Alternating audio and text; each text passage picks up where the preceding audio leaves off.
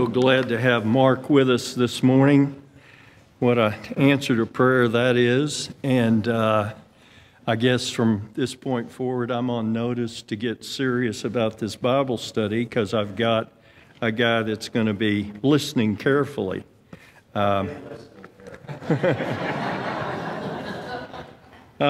are in Proverbs chapter 30.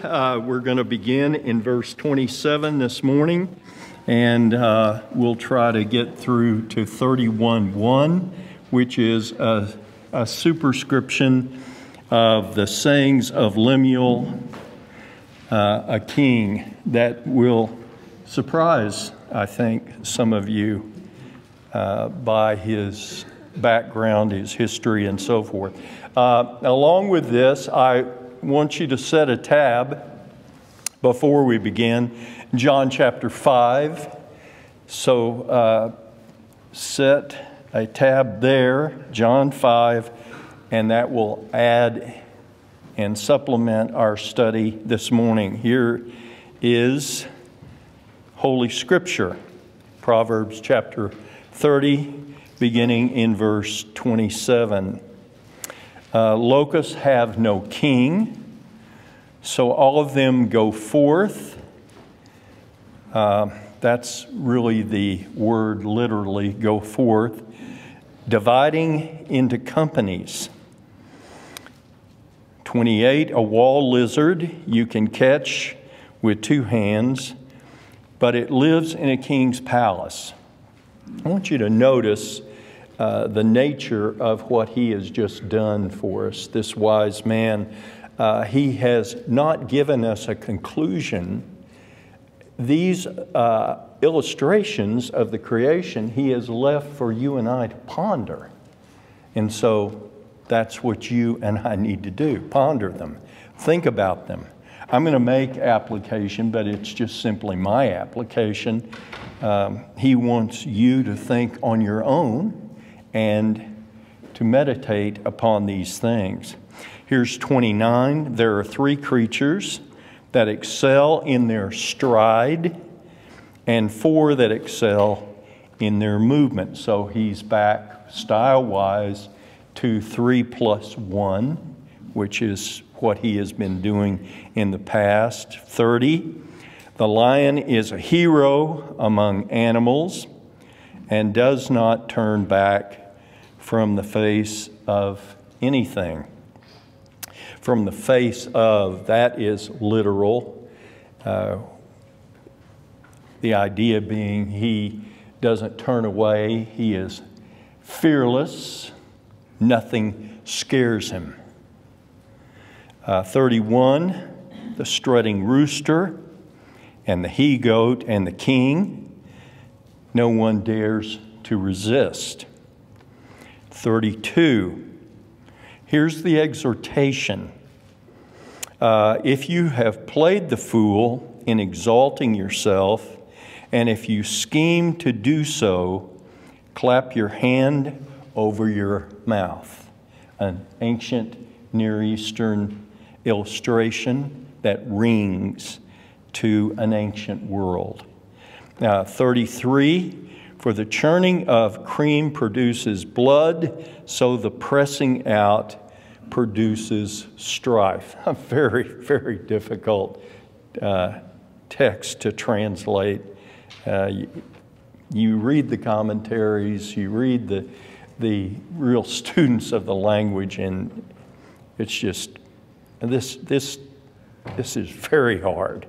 But what do? We do the best we can with what we've got, and we expound the Scriptures as best we can understand them. That's my job. 31:1. Here we are in the final chapter. The sayings of Lemuel, a king, an oracle that his mother taught him. I don't think I'll get to verse 2, so I won't read that.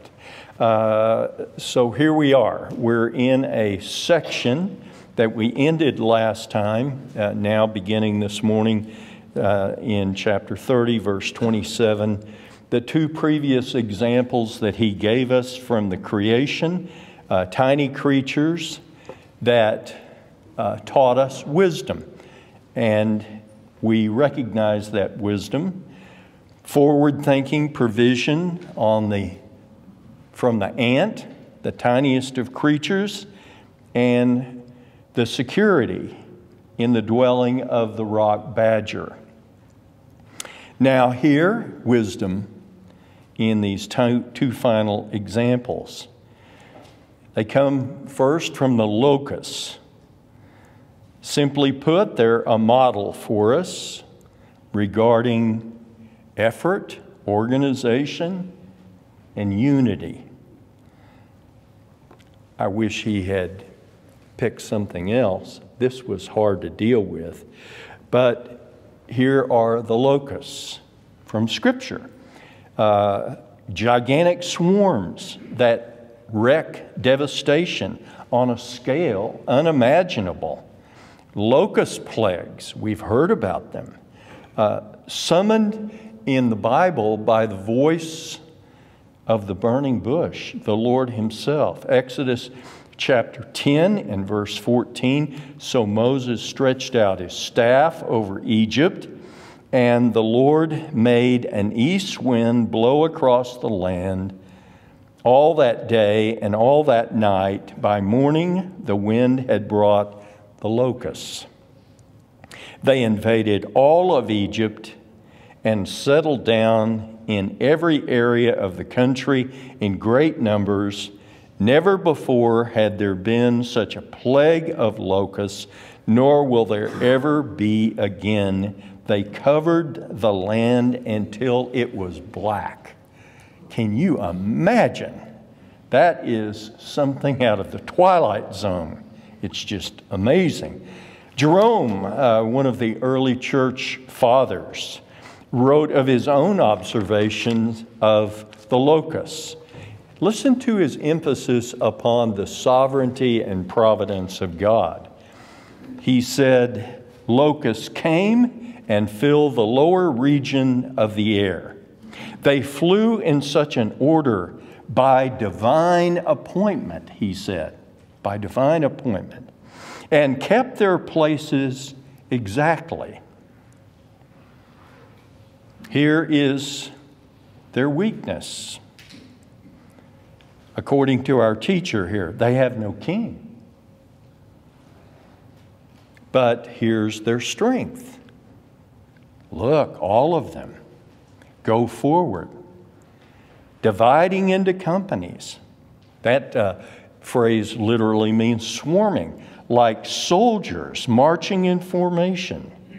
So what is the wisdom to be observed? What could we possibly learn from these tiny creatures? Imagine the size of the mouth of a locust. Why, it's so small. It's so insignificant. And yet, when they come together and they're organized, what they can do is absolutely amazing. And I think that is the wisdom for us together.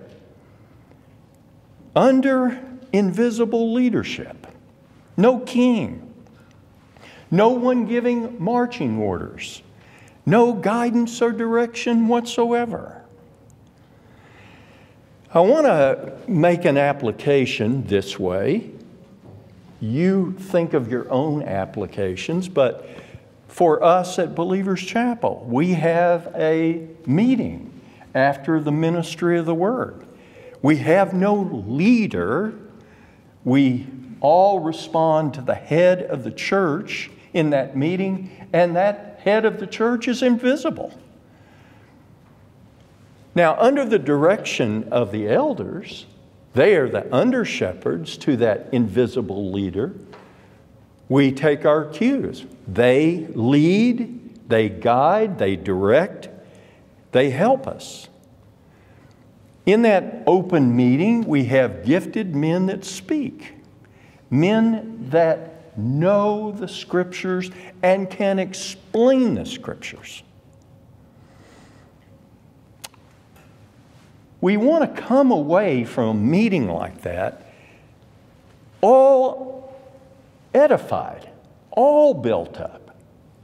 So it's not a place for a person to exalt himself or to draw attention to his own gift. No, this is for everyone. And I admit to you, I have come away sometimes in a fog about our meeting, our open meeting, and sometimes I have come away and I have said, truly, what an amazing meeting. The amalgamation of voices coming together, teaching upon a theme, and gifted men that can teach us. It's a blessing, but it is for all, not for some. The end result, all should be edified. That should be the end goal of the teaching ministry in an open meeting. All should be built up, edified, and glad that they were there. Stay on the Scriptures. That's my application. Here's 28. The final, small creatures. This is a wall lizard. Look how vulnerable he is. You can catch him with human hands. But here's his strength. Notice the contrast. Last clause, he lives in a king's palace. The wall lizard runs up walls, ceilings, defying gravity. They're all over Palestine. That's where he was obviously observed. Again, small and vulnerable, can be caught with human hands. But, and so, here's the skill, here's the wisdom. He lives in the palace of a king. Okay, how can that be possibly wisdom for us to learn? The word palace emphasizes spaciousness, the complexity of many rooms. He is small, he is insignificant, and yet he lives in luxury, where a king lives. The chief residence, palace. And so, believers, you and me, we are one and the same with him. How so? Well, we're vulnerable, rather insignificant in the world and the world's behavior. We call for prayer. The church calls for prayer. What's that? That's nothing. People of the world snarl. They don't listen to testimonies. They mean nothing in our modern world with our educated people. So we are thought of nothing in the world's eyes. And yet, what is our location together? We dwell in a palace with a king. How so? Well, he dwells with us and we dwell with him. Yeah, it's invisible, but it's true. It's reality. And just as easy as a lizard could crawl into the throne room of a king and listen to his edicts, so we crawl into the throne room of our king and we listen to his edicts. If we listen properly, we will learn the laws of the land. We will learn who is to be punished and who is to be exalted. We will learn what the future is. The king says, I'm going to deal with that next week. We now know. Be warned. That's the wall lizard. We dwell where the king dwells, and we have instant access to him. And that, for us, is the opportunity of a lifetime. No one else is there but the king and us. 29 begins a new section. 4 stately striders here. And There are three creatures that excel. King James reads, go well, stately in their stride, and four that excel in their movements. More observations from God's creation. 3 plus 1, the style, stately striders. These balance the vulnerable, wise creatures. A separate section, 29 through 31, same style. And we've heard in the past, I think all through our lives, how important body language is. Well, did you know body language is taught in the Scriptures? Here it is. It comes from a wise man. Body language communicates. Jesus telling the teachers of the law, when you fast, shave, wash your face. You're fasting before the Lord. You're not fasting before men. Don't come in here looking haggard. Oh, I'm a holy man. Look at me. I'm shuffling along because I've fasted so long. Jesus said, you're doing that in front of men, not in front of the Lord. Body language communicates. Oh, here it is. It communicates as observed in wisdom. A march with heads held high, fearing no one but God among the creatures. We begin with the title line, four figures that excel. That word means to make good by function and by design. Here's where it's used. 1 Samuel 16:17, King Saul, his men around him requested and here's our word, excellent, a skilled player of the harp, who was gifted in function and by design to play an instrument for the king. That's your word. Verse 30, so we start with what we know as the king of the beast, the lion. What do we know? Stately, regal, afraid of nothing. That's who he is. And God made him with a temper. A hairline trigger that can go off instantly, in which all the muscular design of the creature is aimed at its prey. Fearless. Yes, and we fear him. Dangerous, especially when he's hungry. Mighty is an intense word implying strength and emotion. That's that temper. The Lion of the tribe of Judah is our Messiah, the Lord Jesus Christ. We never saw him that way.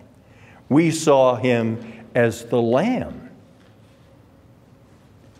Slapped, beaten, bruised, abused, nailed to a cross. A lamb, a lamb. He was meek and mild. He never raised his voice to anyone. The only threat of anger that we ever saw from him was when he came to the temple and turned over the tables of the money changers in righteousness. What did it do to men? Men in their commerce? Men in their money?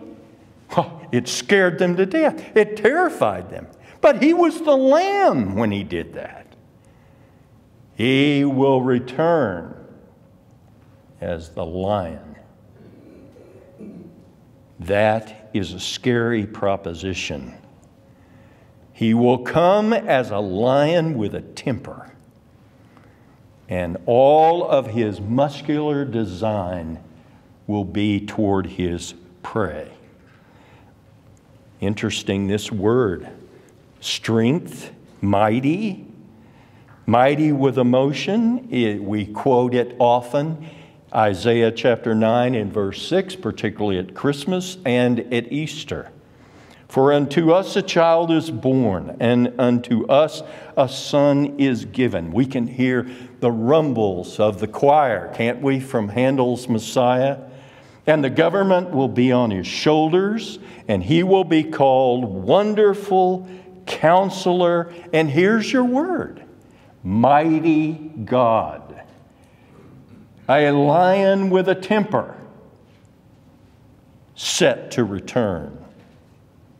Fearless, he does not turn his face to anyone or anything.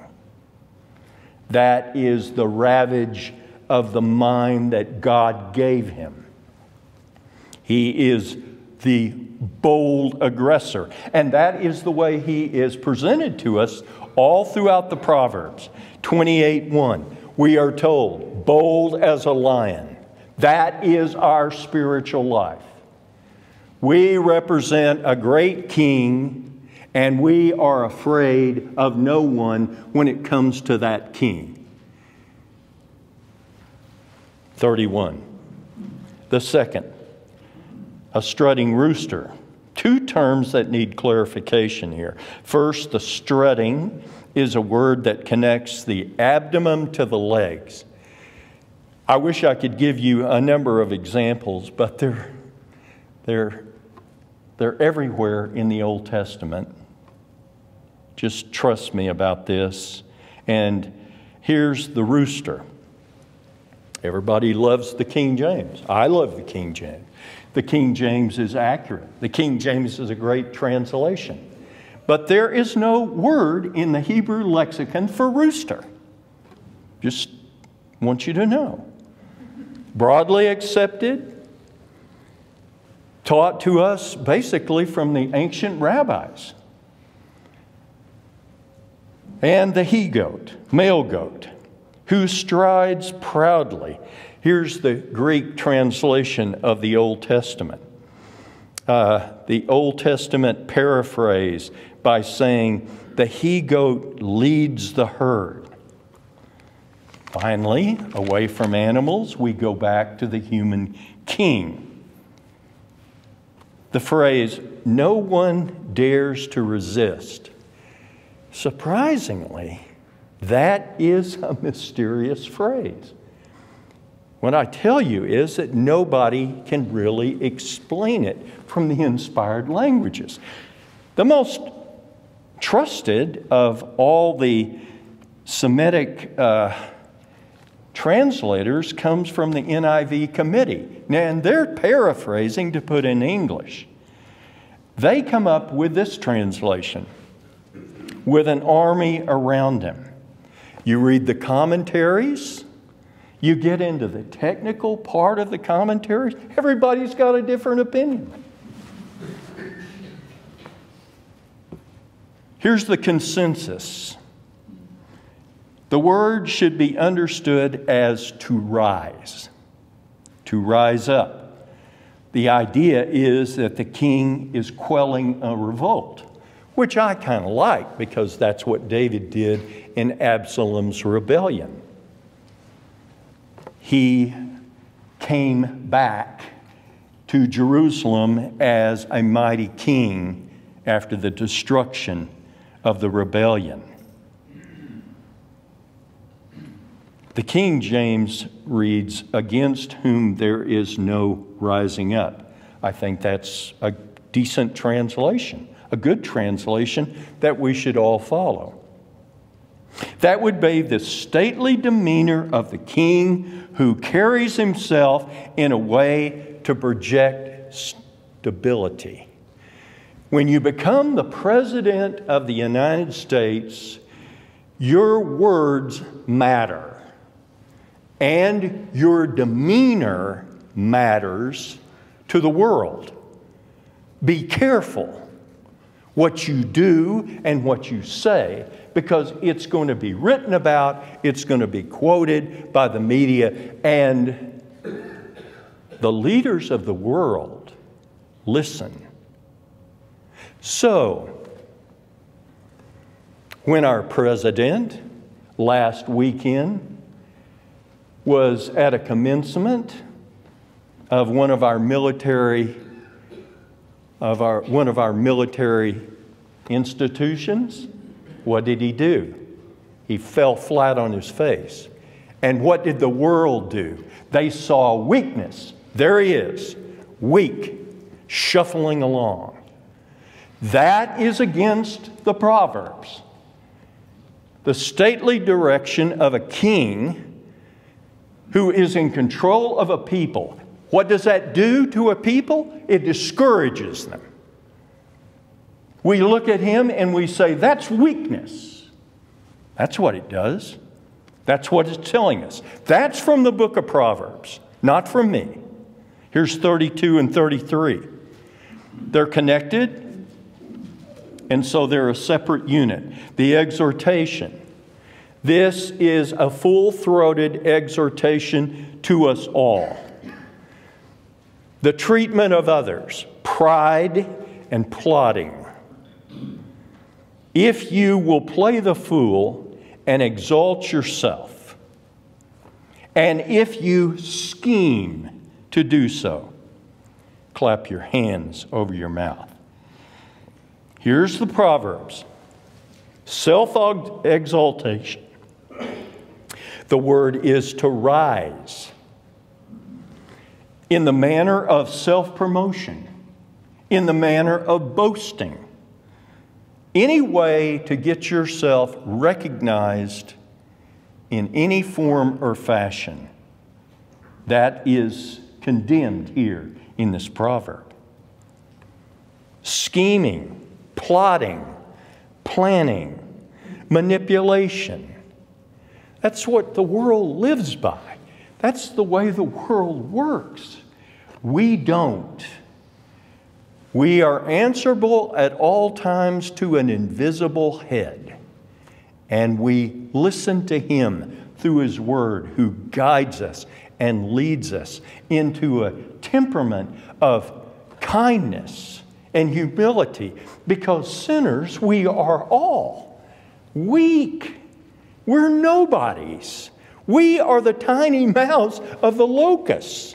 We project no strength. Clap your hands over your mouth. That comes from Job chapter 40 and verse 4. Here's the context. God said, "You have claimed to be innocent." All the way through the dialogue of this book. Here's this great man. Here's a man who is unparalleled, in my opinion, in personal righteousness and character. And he keeps claiming that I'm innocent. I'm innocent.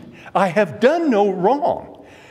I have treasured God's thoughts and words in the quietness of my heart where no man can see. I don't deserve my punishment. That goes all the way through the book. His friends disavow him. You're a sinner. You are a horrible man. And then the end. God comes to him. How? As a lamb? No. In a tornado. In a whirlwind. Powerful. Like the lion. Regal. Bold. And he says, now I'm going to ask you some questions. Here's a deposition you don't want to go through. Where were you? Where were you when I did this, when I did that? Where were you? Where were you?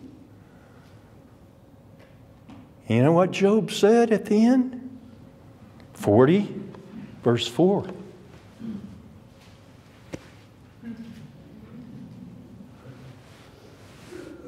I'm out of here. I'm gone.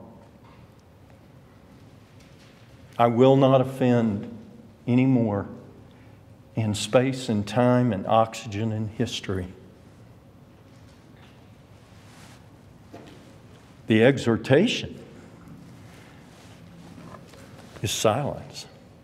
Don't you ever, ever, ever be a plotter, a planner, a schemer for anything. Don't ever exalt yourself. You want to step forward? Good for you. Here is how we do that. Be first in line to serve. Be first in line for kindness. Be first in line for gentleness and exhortation. Be first in line for kindness and prayer. Be first in those things. Do you really count others better than yourself? Why not? That's the Word of God. You say you believe it. You say you hear it. Do you?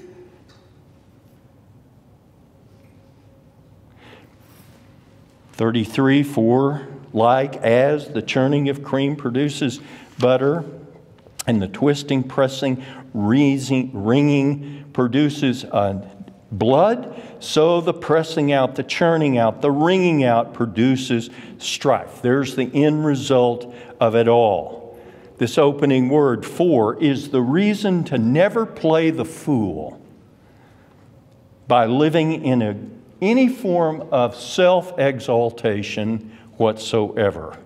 Two figures here that represent comparisons. Churning, it is pressing, and it is used in the product of cream, pasteurization. In the ancient world, Proverbs 27:27, we have goat's milk there translated as it produces a product.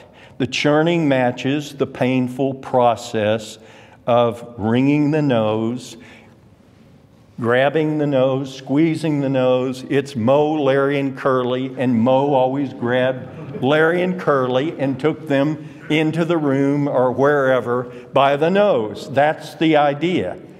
And the product and the action was blood. Now blood, so the conclusion, pressing out, stirring up. King James, New American Standard translates it forcing.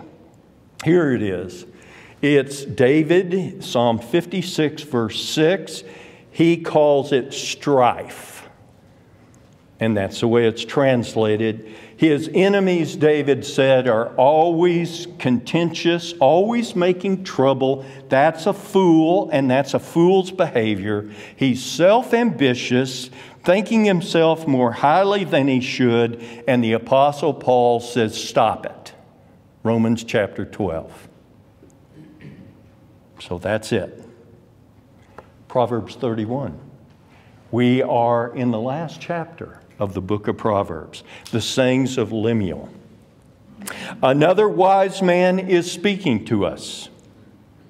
By the instrumentality of the instruction, look at this, given to him by his mother. Now, I missed my dates. This should have been my Mother's Day text. But I've been slow and lethargic and didn't get it in time. The sayings of Lemuel, a king, an oracle that his mother taught him. Taught him admonitions given to the king by a very wise mother. The power of motherhood is put on full display right here, 31:1. I was listening to the radio this week. The female host of this country station was introducing a song. And before she got to the song, she started giggling and said, "Oh my goodness, can I hear my mother right now? I still hear her and her bony finger in my face." And then she introduces the song by Ricky Skaggs, who is a country singer, Grand Ole Opry. He is proficient with the mandolin. And the title of the song was, "Don't Get Above Your Raisin." I thought, that's clever. Don't forget who you are, where you've come from. Don't forget the family that you were brought out of. And this girl said, "Oh, can I remember back my mother in these lectures, and I thought to myself, that's a very wise woman. Look at this word, taught. It means to reprimand, but with passion and with love. The Apostle Paul's farewell to the Ephesian elders, Acts chapter 20. It exemplified this type of teaching. Acts 20:31. Therefore be alert. Remember, for 3 years I did not cease night and day to warn you with tears. That's how the apostle taught, and that's how the mother in the home is to teach her children. Just like that. That's the instruction, the way it's given. Okay, so here we are, the word sayings. It is one and the same as oracle. They are both inspired, authoritative in the Word of God. Sayings is Holy Scripture. It is authority. It is put in writing. What is said is what is now written to us. Each and every word, God breathed, using the personality of the individual that actually has written to us and explained to us. What's my point? You know, we're at the final chapter, and I'm thinking to myself, okay, what do I want us all to remember? What do I want to remember from the book of Proverbs? Well, first I want you to remember that righteousness disadvantages yourself to advantage others, and wickedness advantages yourself to disadvantage others. I want you to remember that wickedness is contrary to the creation. That's why it's short time. It doesn't last. And you and I, being wicked, we don't last. We're here and gone. Wisdom lasts forever. Here's what I want you to remember. I want you to remember that the fear of the Lord is your daily relationship with Him. That's Galatians 5:16. It's called walking by the Spirit. One and the same as the fear of the Lord in the Old Testament. And here is what I don't ever want you to forget. Ever want you to forget. Sayings is Holy Scripture. I've continually said it's oral, it's in a family, it's passed down generation to generation. There were no writings, there were no Bibles, but it is accurate and inspired and authoritative. That's what I want you to remember. John chapter 5. I ask you to set a tab. One verse, John 5:46. We've seen parallels throughout the years, going through Proverbs. Look at the parallel. Look what you've learned. You see the parallel? Believe, it's mentioned twice. It's tied to Moses. It's tied to the word me. Moses and me. Are they contrasted? No. No, the Lord Jesus actually says in this one verse, if you believed Moses, you would believe me. Same word.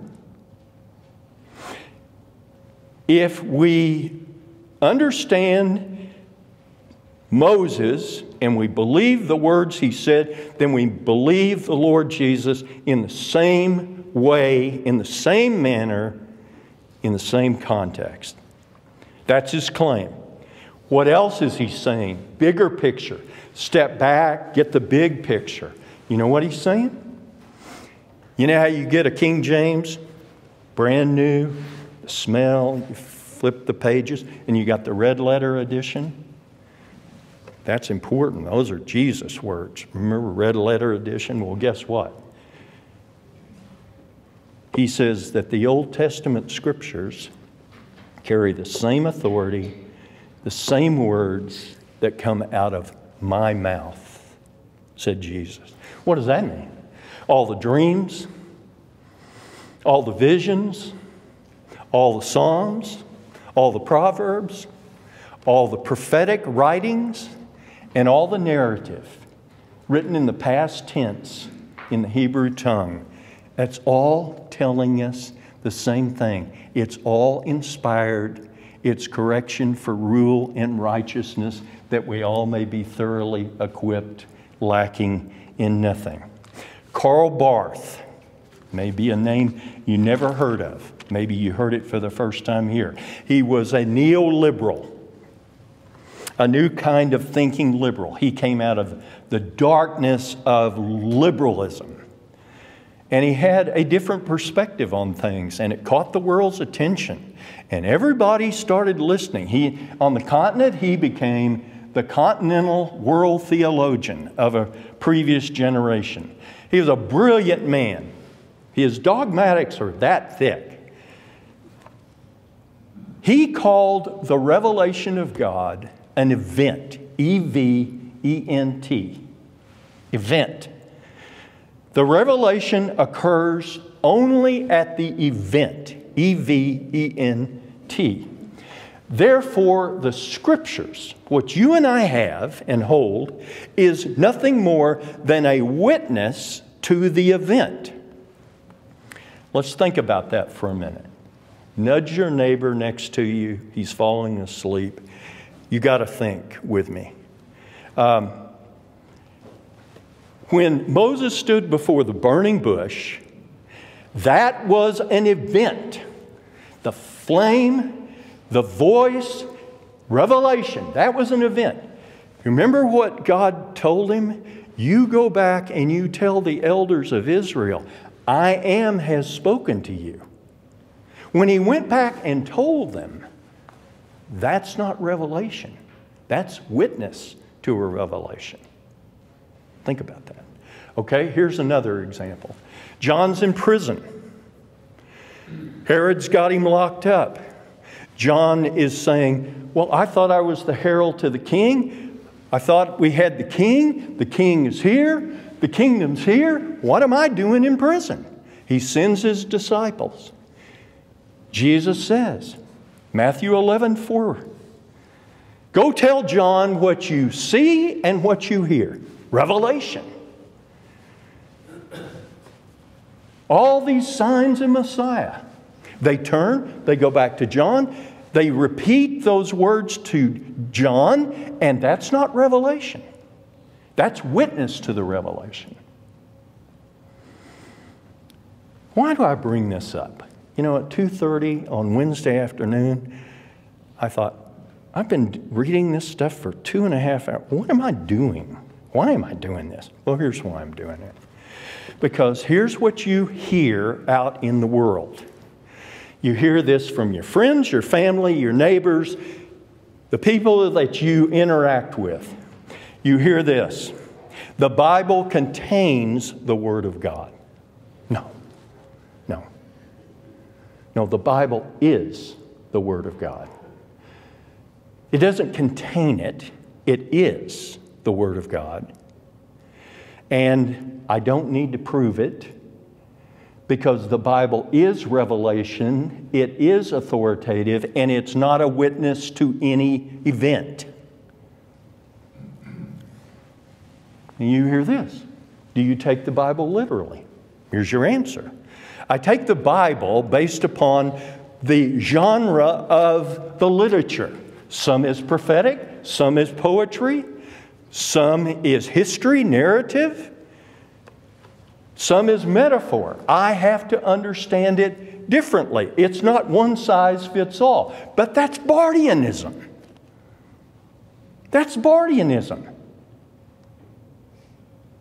Here's your answer. The Bible contains the Word of God. Okay?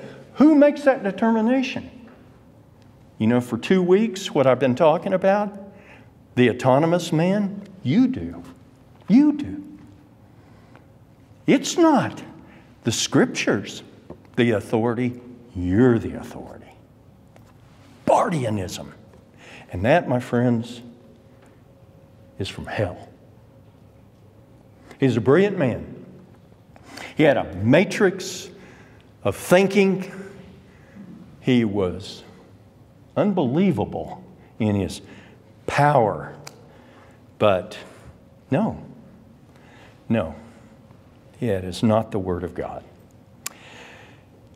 I've got a lot more of this in verse 1. We're out of time. I'm over. Next week, we'll jump back in, 31:1. Lemuel, the king. I think it'll surprise you.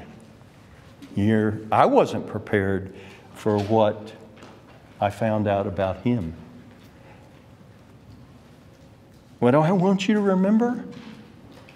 I want you to remember that although this is oral and passed down, it has been put into writing.